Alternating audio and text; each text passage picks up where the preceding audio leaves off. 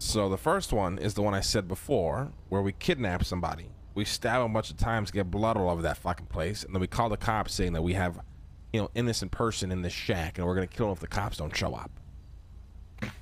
Right. And we get the cops to fucking pretty much uncover the place, right? Right.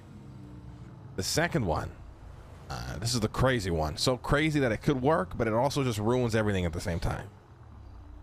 We call one of them. We call one of them, and we straight up be like, "We're at your bench." You know, draw them out, say some crazy shit. Be like, "We're about to expose it if you don't show up in the next 2 minutes, whatever." We get the motherfuckers to show up. We're watching on cameras.